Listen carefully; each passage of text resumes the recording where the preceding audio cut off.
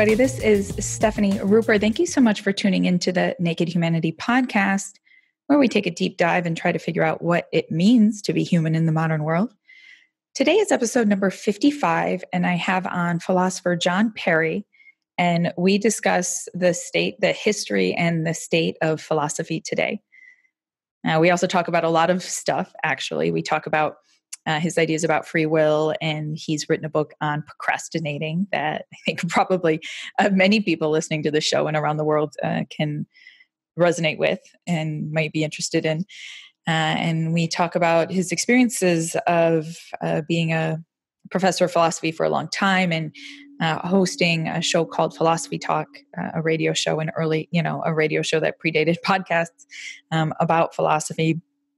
We have a really lovely chat, and it's a honor and very exciting for me to get his perspective on not just his personal ideas, of which he has many, but also how the field of philosophy has changed throughout his lifetime. He was in graduate school, I believe, in the 60s, I think he says. And throughout that time, he's witnessed the development of and changes within two branches, the two primary branches of philosophy called the analytic and the continental.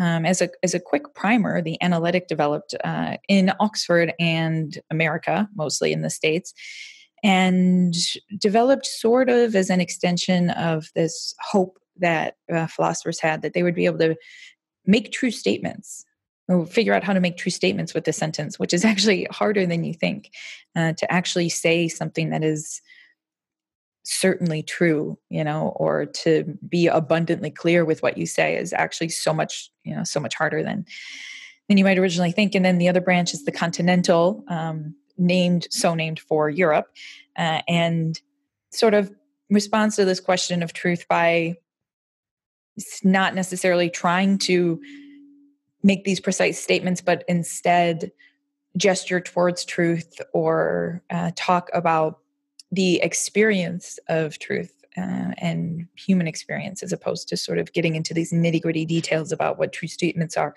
It's very fascinating and important to understand, our landscape today and how we struggle so much with ideas about truth and making sense of the world, and really getting into philosophy is the key. And like John says, the philosophy is basically just being critical and asking questions, and it's deeply important. So I want to jump into the chat with him because we talked for a long time, and actually at the end we get to chatting about my life here in Oxford and some of the ideas on my whiteboard and my favorite philosophers. So I will get to it. I'll read you just a little bit about him.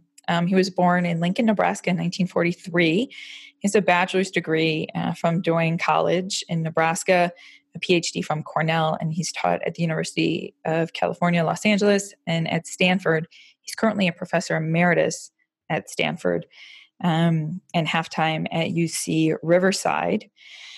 He is a co-host of the nationally syndicated radio show called Philosophy Talk with Ken Taylor, and he's written loads of books, Consciousness and the Self, New Essays. That was 2004, Reference and Reflexivity. In 2012, Critical Pragmatics. In 2011, many, many more, Personal Identity, Procrastination, and recently has had a few come out that he mentions on the podcast in the last year or so. So I will provide a link to his website in the show notes if you're interested at all in learning, a little bit more about philosophy from this person who has been very important in the establishment of philosophy in the, audio media world, in podcasting and radio shows and the like. So we have a very fun chat and very enlightening one about the state of philosophy today. So without further ado, I welcome Professor John Perry. Hi, welcome, John. Well, hello, Stephanie. Very glad to be here. Hi. Yeah. Thank you. It's nice for me when I talk with people on the Pacific Coast, because then I get to stay philosophically awake until the, evening hours. Okay, good. Yeah, which is really nice. Thank you so much. So I'm so curious about so much of what you do and sort of how and why you've done it. Can you sort of just tell us a little bit about but why, you have obviously been in the field of philosophy for some time, so what is it that you do and why is it that you do it? Well, excuse me. Yes, I went to Doane College in Crete, Nebraska, and became a philosophy major there, and haven't left the field since then. Then at Cornell University, and then I was lucky to be a war baby. People say, "How did you get such a good job at Stanford and UCLA?" And I said, "Well, it's easy. If you're born in 1943, then by the time you get your PhD, the schools are just filling up with baby boomers." Mm-hmm. And so there was a need for people to teach. It hasn't been that way since, I'm sorry to say. So in 1968, I got my PhD from Cornell, went to UCLA, and I was interested in philosophy since I was a teenager, and then at Doane College, it was a very small college, 300 people. There was really no analytic philosophy, but I read a lot of it and decided I wanted to go to Cornell, where Max Black and Norman Malcolm knew all about Wittgenstein. Okay. Or what there was to know. But by the time I left, I was more interested in Frege than Wittgenstein. Okay. Very quickly, I was actually planning on asking you about this. Can you tell us a little bit about what you mean by, analytic philosophy and sort of how that fits in the philosophical landscape today? Yeah, well, analytic philosophy is, or analytic, as some of my European friends call it. No comment. I have no comment. Analytic philosophy, as I understood it and still understand it, is basically whatever philosophy was going on at Cambridge and Oxford in the 50s and 60s. Mm. And it inherited the tradition of logical positivism and Carnap and Russell and Frege, but it was given a new twist by Wittgenstein and then a little bit different by Austin. So what attracted to me about it was conceptual analysis with emphasis on ordinary language, what Wittgenstein called language games. Mm-hmm. That is, let me quote one of my teachers that you may not have heard of, OK Bausma. He said, the key to philosophy, the main skill you have to have is quicken the sense of the queer. Now, this was in 1960, so queer meant odd. It wasn't part of LGBTQ. And philosophy was seeing things in ordinary life and ordinary use that when you step back and thought about them were kind of odd and queer and thinking about them. And that's what I enjoyed doing.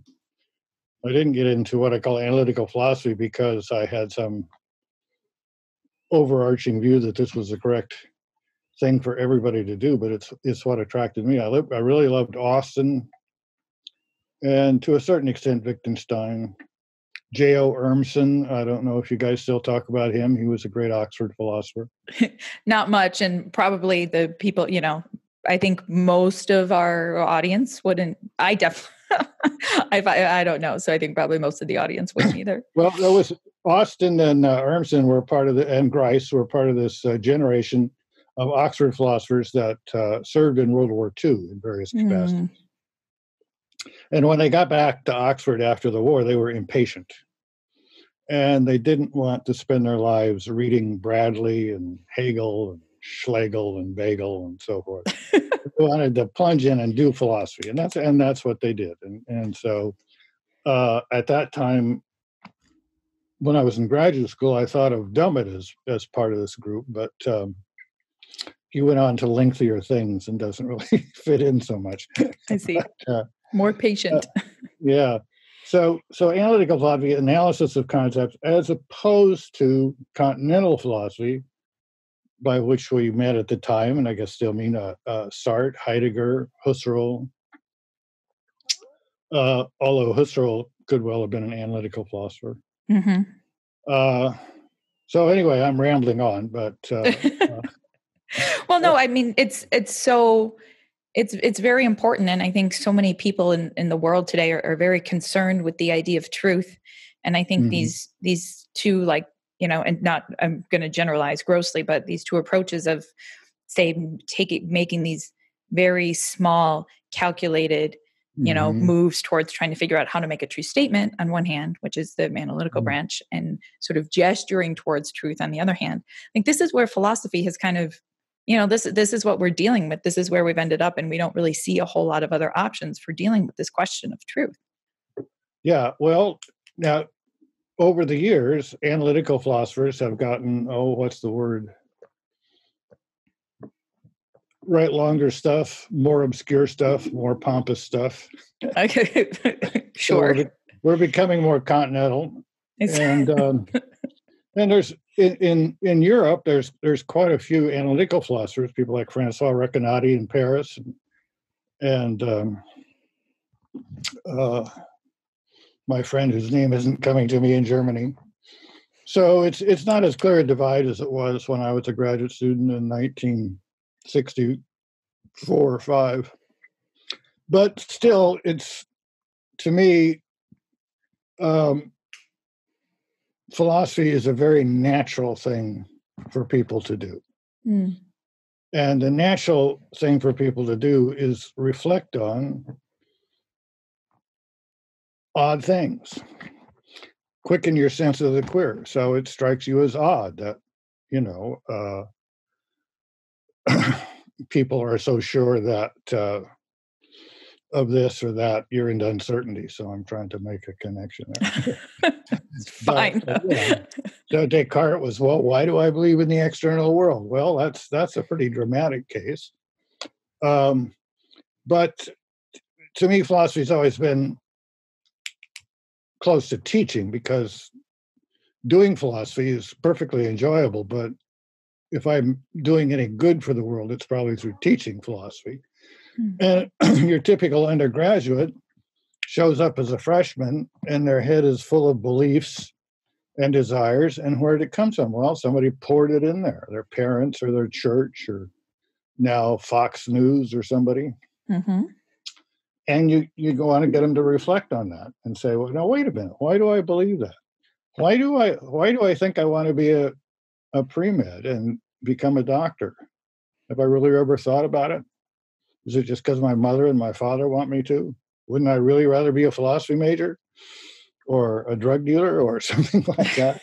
So to me, analytical philosophy then starts where philosophy should start, with just a person being a little reflective, which comes naturally to some people and is anathema to others, about their beliefs and desires, and then getting curious as to where these came from and what they mean.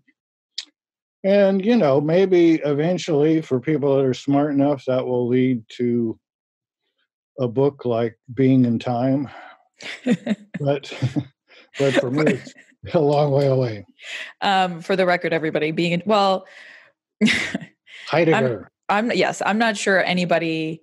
I've put a lot of jokes up on Instagram about how reading Heidegger is like beating your head against a wall, or there's this joke, or there's a character who draws a figure 8. It's like the Count from Sesame Street, and it's how many weeks does it take to learn Heidegger? And then he takes the 8 and turns it on its side, and it's an infinity symbol.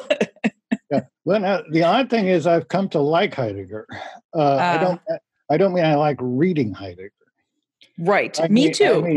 I had a student at UC Riverside who showed me some parts of Heidegger that are similar to things I believe about the self and so forth. And so, I kind of I kind of like his idea of breakdowns, which I should use the German word for if I could remember it.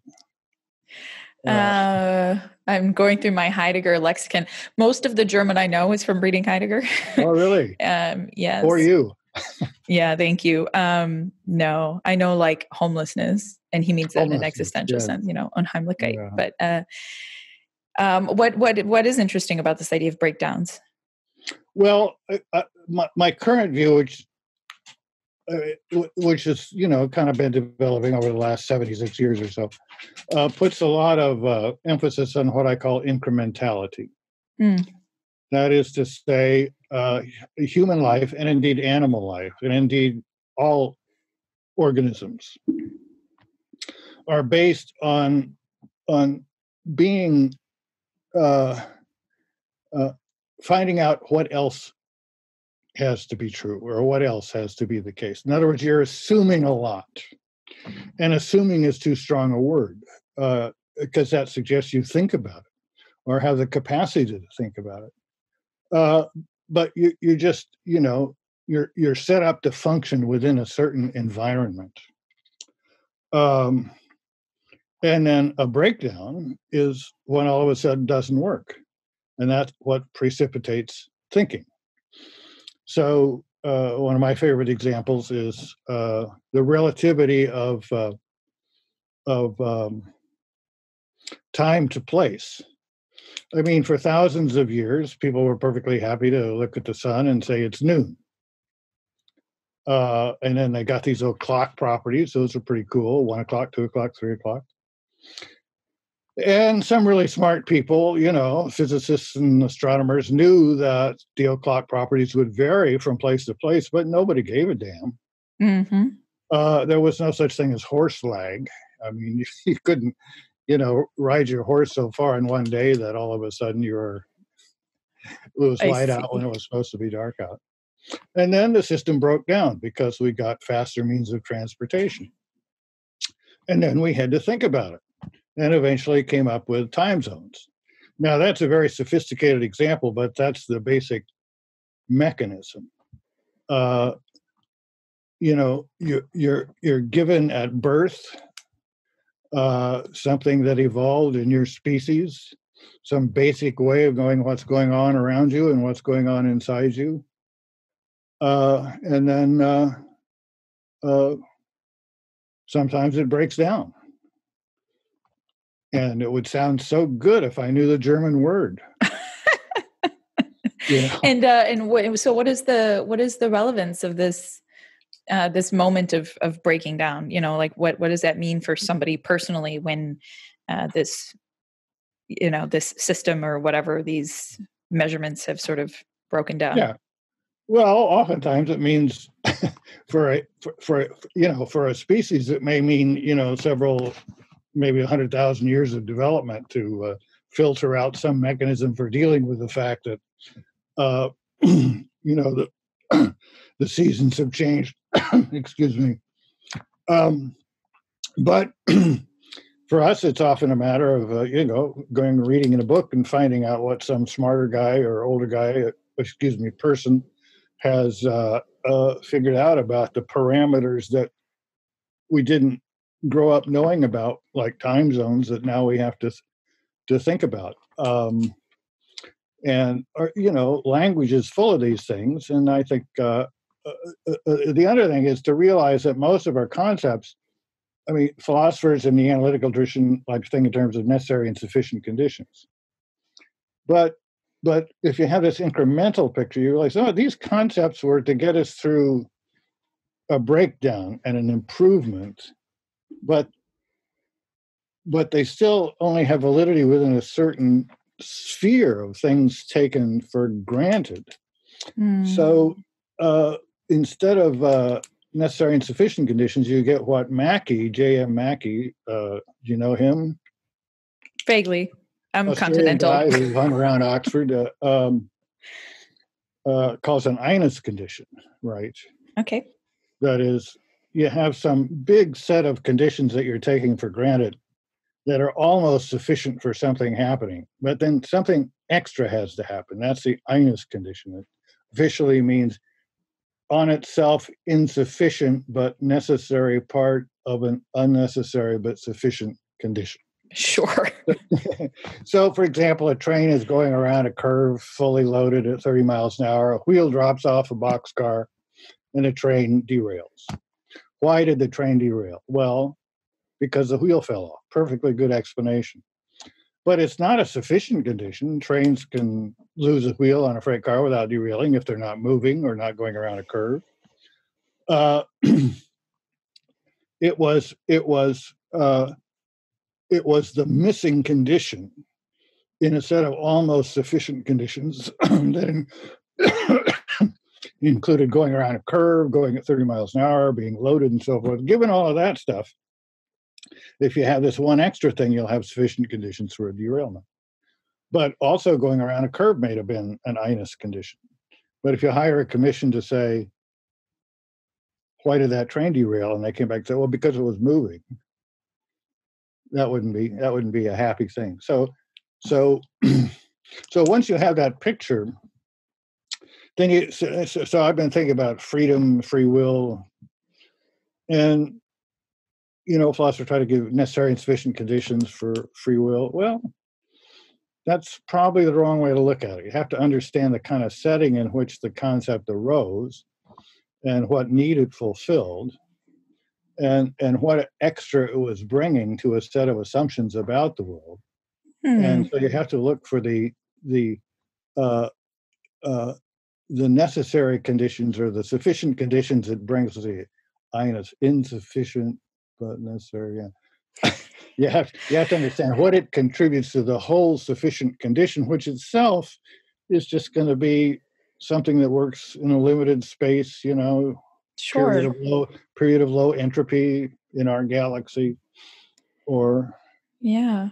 I find that very interesting. That's a helpful thought for me, John, sort of thinking, because I have often thought about, these debates on free will and feeling very strongly like we need to think about them in terms of an evolutionary context. Yes. And, scientists of evolution are always saying, what evolves out of a matrix of what already existed. You can't start from zero. You have to start from the materials that you have. And so I really like what you're saying, that, there are many different factors of things that come together. And maybe, the question isn't, do we have free will or don't we, but rather like, what were the conditions and what was this, I would maybe call it like a linchpin, or like, what was this INUS condition that sort of brings around that experience.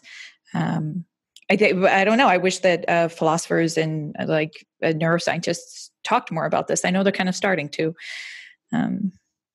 Well, I don't know if you want neuroscientists to talk about it, but well, neuroscientists and physicists have a habit of being inspired by philosophers to say stupid things.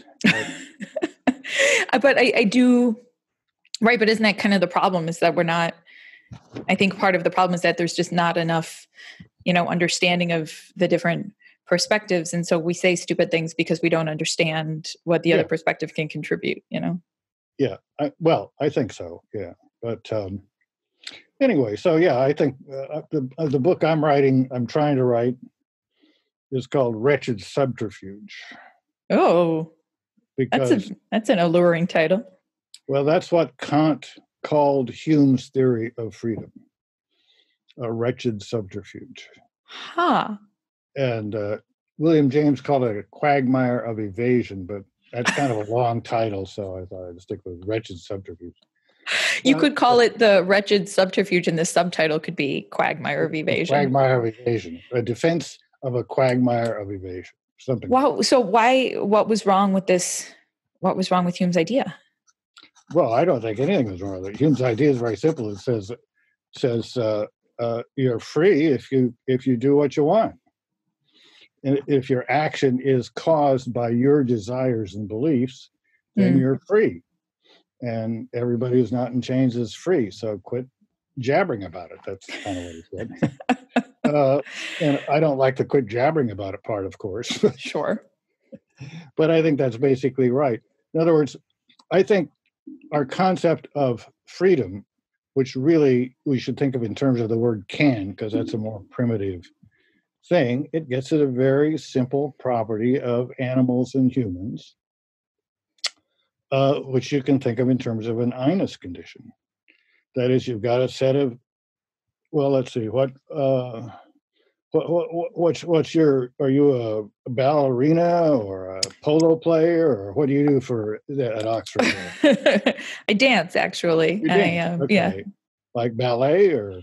I've done ballet for 29 years. Okay, so you can probably touch your toes. I can touch my toes. You can touch my toes. Well, I can't touch my toes. Okay. So we're both in a situation where, we're standing there. The wind isn't blowing. Gravity is normal. Nobody's holding a gun to our head. And there's a difference between us. You can touch your toes and I can't. Well, what that means is that the minus condition, that is the Inus condition that's missing, for you is simply wanting to touch your toes or deciding to touch your toes. But for me, wanting or deciding to touch my toes would not be sufficient. In this case, because I don't have what I call the basic competences. Okay. So to me, say somebody can do something means that they're in a circumstance where there are movements that they have the basic competence to make, such that if they make them, they will do the thing in question. And so that's just a way of saying what's in this situation, they're deciding or wanting to do it would be sufficient. It's an Inus condition. It's the minus condition. Now, of course, it gets more complicated because you've got luck. You've got, Austin missing the putt that he can sink and sinking the putt that he can't sink, and so forth and so on. But that's a basic idea. Very simple. And I see right where it fits in your blackboard, but do you? Right at the very beginning. Yeah. At the very beginning. That's a pretty nice office. Is that what they give people finishing their PhD at Oxford? It depends. It depends. Okay. Depends on a lot of things. And the books are my own, or from the library. So yeah, I like the way you've got them organized. It's the same way I organize my books, as you can. Oh yeah. See here on my. Yeah, and the whiteboards are very important to me. Yeah. You read my book on procrastination? No. Do you have a book on? Oh, is that a joke? Oh, you do. The Art of Procrastination. Yeah. John, I thought that was a joke. If you say, "Have you read my book on procrastination?" but you haven't written it, get it? Yeah, okay. haven't gotten around to it yet. No, it's the most successful book I ever wrote from certain points of view, and translated into 22 languages. Wow. Okay. What philosophical relevance whatsoever. Did you argue that procrastination is a good thing? Well, no, I argued that it's not such a bad thing if you're what I call a structured procrastinator. I see. A structured procrastinator. One day years ago, excuse me, I was feeling very bad because I had, I had some files to read, probably was chair of the department or something, NSF proposals to referee, and instead I, spent the whole day doing crosswords. And I felt very bad. And then it occurred to me, well, wait a minute. At Stanford, I'm known as a guy that gets things done. Why is that? When I know that I'm a person who just procrastinates and puts things off. Well, the answer is a structured procrastinator. I do other things as a way of not doing the most important thing. And yes. That's a very productive lifestyle. I see. I found. You have to be in certain professions. Doesn't work if you're a newspaper reporter and have really important deadlines. And you have to have the ability to occasionally do what you're supposed to do. I see. So I got a book out. I won the Ig Nobel Prize for literature. That's lovely. Such a thing? Yeah, I definitely know that's a thing. Okay, cool. So People like procrastinating. It's obvious, to me why that might appeal. Can I ask? So you host Philosophy Talk, right? Which is a Well, radio show. not quite right. I invented Philosophy Talk along with Ken Taylor, and we co-hosted it up until about 2 years ago, and then I kind of took a break. I'm kind of the fill-in host now. But very nice. And that's actually been going on for quite some time. Yeah, it must be 15, 16 years by now. This occurred to me because we were talking about, procrastinating and the kinds of ideas, right, that people like. Have you found that in all of these years of working with this show that there were particular topics in philosophy or that you talked about that people really gravitated towards or found interesting or really liked? Because other than procrastinating. Yeah, I mean, I think there's very seldom been a topic that we picked that people disliked in the sense that they complained or something that the topic wasn't good enough. But of course, you don't know who's turning off the radio and so forth and so on. But I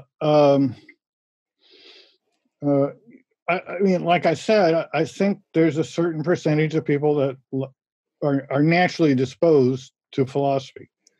Unfortunately, most of them never find that out because they don't have the privilege of taking an intro philosophy course or something. But you have radio programs for people that like opera. And you have radio programs for people that like 90s music. Well, maybe that makes no sense. 80s music, that's different. So we thought, why not have one that talks about philosophy? And it's. I think there's a couple hundred stations and quite a few listeners, and people just have a natural interest in almost anything. Free will, problem of evil, is wealth a good thing? Even things like you're talking about, I think, is being certain a good thing? Skepticism, just about any topic you can name, we've got a program on it, which you can get to by going to philosophytalk.org or something along those lines. Yeah, and I'll give a link to people so they can right. So they can get it. Yeah, that's wonderful and fascinating to me. In your show, while you've been talking, you have been throwing out names, like Hegel and Schlegel and Pagel, but real philosophy, the big three, yeah. Real philosophers' names like Kant and Hume and Wittgenstein and whatever. Whom? And so Hume. Oh. Okay. Anyway, that's a rule in my class. Whenever anybody says Hume, you have to all say whom. I see. Okay. No, you don't see. You think, what? Who is this loony bit I'm talking to? But anyway, go ahead. Oh, it's important to keep things keep me on my toes. So, like do you sort of do you assume that everybody coming to your podcast knows who these people are? Like, what level of expertise is involved in your show? Well, we try not to assume it. Okay. And we have a producer, I was going to say a young fellow, but he's not young anymore, Devin Strolovich, who's pretty good at saying, holding up a sign, say who Hegel is, or something like that. And so we try not to presuppose too much. Of course, you get to somebody like Hegel, and neither Ken nor I can say more than 5 words about who Hegel is. Hegel, he's a great philosopher that wrote in German and makes no sense whatsoever and has been very influential. Yeah, isn't it? Yeah, it's very interesting that some of the people who are the hardest to understand have been the most influential. It's definitely worth thinking about. Another thing that's interesting, since you're kind of doing history, is there's so many philosophers that are known for a certain view. And then the 20th century comes along, or the 21st century, and we have all these people writing PhD dissertations and getting deep into things. It turns out they didn't believe what they're mostly known for advocating. Yeah. And it turns out what they did believe isn't as interesting as what everybody took them to believe. What do you do then? There's a paradox of philosophy there. I think so. I mean, there's this problem that when you write a book, it becomes static, but people are incredibly dynamic. And, how much debate have I read about like embodiment in mid and late Heidegger, right? And so it's very hard to see, a whole person and their trajectory and their body of work. And you're right. We sort of, like I'll be like, oh yeah, that's Hegelian. And everybody will be like, mm-hmm. But it's like taking this person who wrote so many words. Yeah. And even, I don't know, it's amazing. Well, in my crowd, we often end up talking about Russell, who I don't know if he wrote as much as Hegel, but or Heidegger, but he wrote a lot. Anyway, why did I get off on Russell? I don't know. So you've got all these people on the board behind you. Who's your favorite? Who's my favorite philosopher? You're gonna just the dead one, so you don't hurt anybody's feelings. Well, I hate to be cliche, and I'm terribly sorry if this hurts your feelings because it's continental, but it's Nietzsche. Well, Nietzsche. You know what Ogden Nash said? Nietzsche is peachy. That is Pietzshe. Nietzsche is peachy, but liquor is quicker. I see. I see. Okay. So, I mean, I love the way that he's just sort of at this like massive turning point in Western, in the arc of Western thought, so much as we can reduce us to like, one human and sort of seeing, I think he saw in such a important way, like the way that society and morality and religion had changed, collapsed from this like very, God is dead. That was brilliant, and our world is so much, not the same. And I'm not saying he caused that, but he saw it. And I love that. And I also think he's very oversimplistically interpreted, tragically misunderstood. And yeah, so I like Nietzsche. I tend to look on him as Hume with attitude. I mean, Hume says, well, God, that's an interesting idea. There's some arguments for it. There's some arguments against it. The arguments for it are all wanting. And, it's really not quite there. And there's no good reason to believe in it. And Nietzsche says, God is dead. I mean, and that's true. And there's a sense in which Nietzsche was, Twitter 200 years before Twitter existed, and that it's also very interesting to think about how sort of using that aphoristic poetic style that Nietzsche used really made him like he could have written a treatise on human understanding, but that stood out in a way we remember. So have you really read, of course you have, Thus Spake Zarathustra? Yeah. I try to do that every couple of years, and I can't get into it. What am I? Well, I suspect it's because you really like analytic philosophy, and okay, because it's so much symbolism and gesturing toward, it's analogies and stories, and everybody represents something, and every once in a while he says something really beautiful that you can interpret, in certain ways. And so I really enjoy the book, but I understand that you have to approach it as like stories and poetries that gesture towards ideas. Well, my friend and philosophy talk buddy Ken Taylor really loves Nietzsche. Or Nietzsche, I don't know. Anyway, but I like him as an undergraduate. I like him. I get in the Nietzsche mood occasionally, but it's kind of a love-hate, love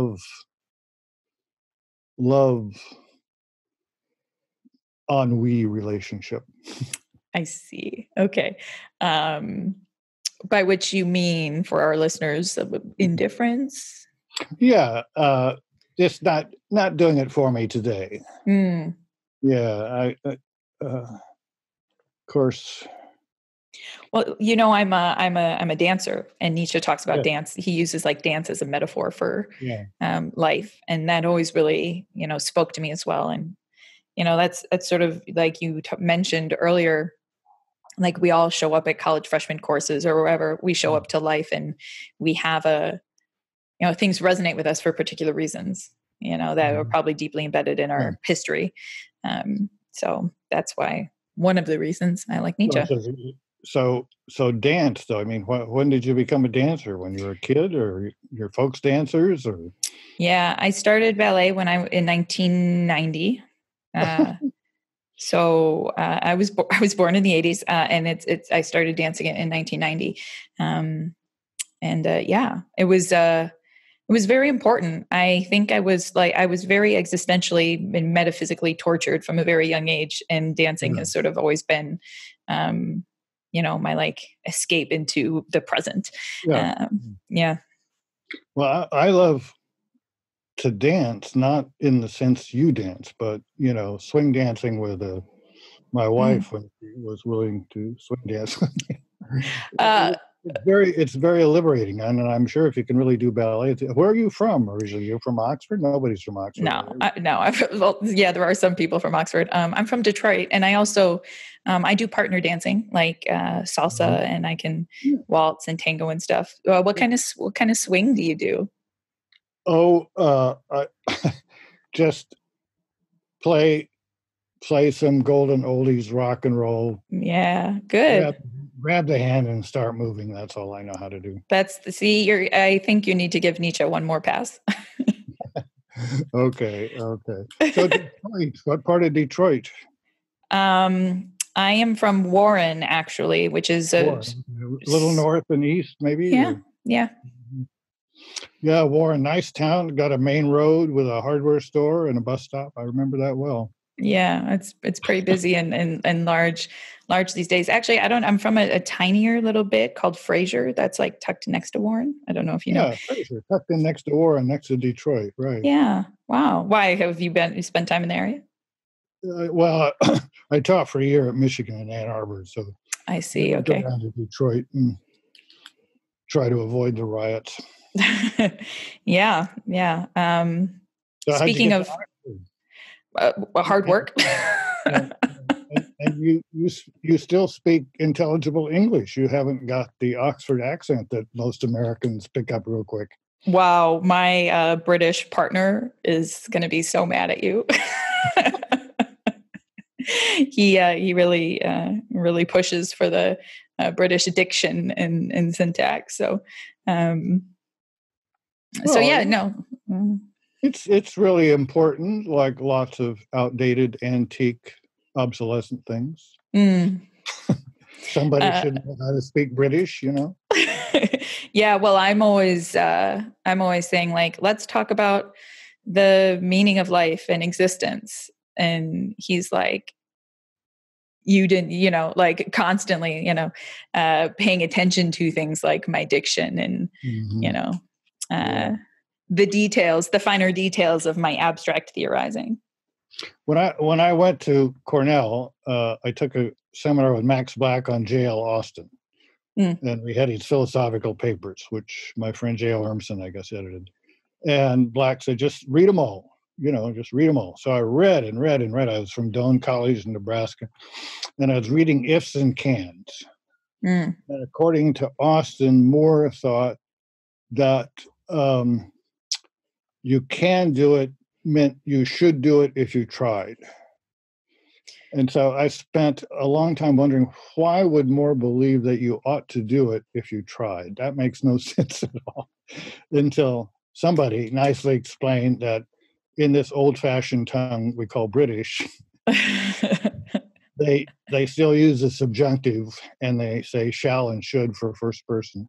So, it's good that somebody said, I'm glad your partner or your roommate or whoever it is still knows British. Yeah. Somebody should. Thank you. Kidding. I'm just kidding, folks. Don't get mad at me. Yeah, very nice. My offer to give a Jowett lecture just because I said that. So funny. So we do need to get going soon. You mentioned riots before, which I think is really interesting. And of course, the war, and you've seen a lot, in the I arc mentioned, of riots. Yeah, riots. yeah. And I'm wondering, like, if there's anything about today's, philosophical landscape, that you find unique, compared to previous eras or periods in philosophy. Like, do you have an opinion of what the state of philosophy today? Many, not consistent, but I see. the way I look at it is there. Frege had this beautiful theory, sense and reference, and out of his notion of a thought, eventually came the notion of a proposition, which is an abstract object with truth conditions. And that wasn't terribly big in the Austin Grice days, but now it's just philosophy. I don't want to say dominated, but a lot of philosophy, or a lot of what philosophers do, consists in logic, not basic logic or logic for computers, but modal logic, epistemic logic, and even people who don't do that think in those terms. I think that somehow understanding propositions is the key to understanding the mind. I think that's all completely confused and screwed up. Propositions are just abstract objects we use to help deal with things, and so forth and so on. So, I miss what I thought of as analytical philosophy. I mean, it's just. Oxford. I don't want to. There was this golden age to me when I thought of Oxford as the Vatican of philosophy. Right. There was Urmson, and there was Ayer still, or Ayer, whatever.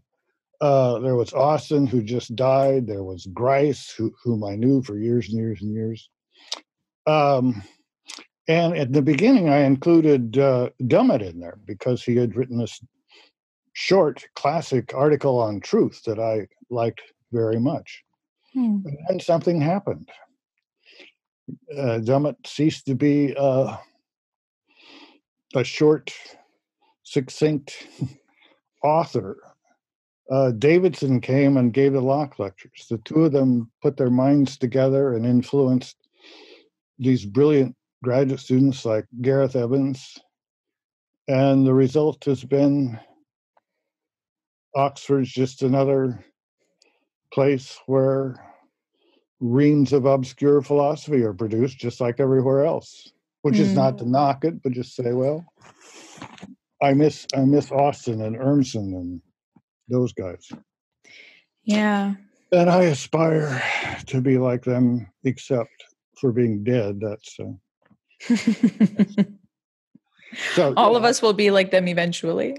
Yeah. I'm not too happy. I'm 76, and frankly, I'm not too happy with anything that's going on in the world, including in philosophy. But on the other hand, you realize, you're not in control. Grow up, Perry. Write your little essays, and we're not in control. It's all unfolding, It's all unfolding, right? Progressive eras, or what was it Nietzsche called it, like the eternal return, Eternal return, right? Yeah. I really appreciate that. And I think that seriously, they say if you I know. That's the point. Do you believe that if you would you want to live your life exactly like it was? No. I would. No. I try very hard to live the way I want to. Yeah, okay. But that's the point of the question, is to make you think about it.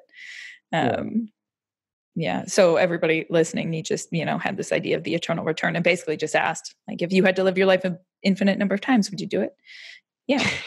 Yeah, I would. But I understand that it's a very thought-provoking question, and it's supposed to help us make better decisions. I don't know if we do. It's like those questions that they like to ask, well, if it's necessary, is it necessarily necessary? And if it's necessarily necessary, is it possibly necessary? Now, once we Yeah. get thinking about that, we'll really understand philosophy. Well, would I like to live my life an infinite number of times? I don't know. Yeah. Well, that's why that's why this podcast exists. And that's why Philosophy Good, Talk, and your good for radio you. show exists. So, here's to, being plain spoken and relevant to people's lives Exactly. When you can be. when you can, But now, when you one can thing be. is driving me crazy. On that pile of books behind you, the one at the bottom is turned away. Oh, some of them are. Look, even more. But the one at the bottom, that must be what got you started. What is that? Oh, they're not in a particular order. I actually, It looks old too. It could be Bradley or. I think it's like the breakdown of the bicameral mind. It was like a Euro revolution something book in the. Is right over there. Oh, we have the same book on our shelves. Unread. I read the introduction and I was like, all right, I can come back to this later, but it wasn't particularly, I needed some. The origin of consciousness and the breakdown of the bicameral mind. That's it. Something like that. Something like that. I think that's that. Okay. Okay, we're running up on time, I think. We can go on now that we've. What? Oh, now we can go on. Now we can go. Now we can say goodbye. Yeah, that's 45 minutes. That's the important thing, when you meet somebody, to know what's on their bookshelf, right? Yeah, you might think knowing what they have taken off their bookshelf. Oh, yes, that too. Very interesting. Okay, so I will. I'll link to your website so people can find your book about procrastinating and other books and stuff if they want to read them. Two new books or three new books out. There's a new dialogue on consciousness from Hackett. Mm-hmm. There's a new book called Frege's Detour from Oxford University Press. Nice. And there's a new book called Essays on something, Language and Information from CSLI Press. Amazing. Okay. Wow. Yeah. Good for you. Thank you. All right. So everybody, if you want to delve more into these things in a way that is not too obscure, then check out John's work, and do get in contact with me if you have any questions. Thank you again so much, John. This has been wonderful. Well, thank you. It looks like your podcasts are wonderful. I'll have to start looking at them or listening to whatever you do for podcasts, potting them, I guess. I don't know. Potting them. Yeah. Sure. Let me know what you think. If not, that's okay too. All right. Okay. All right. Thank you, John.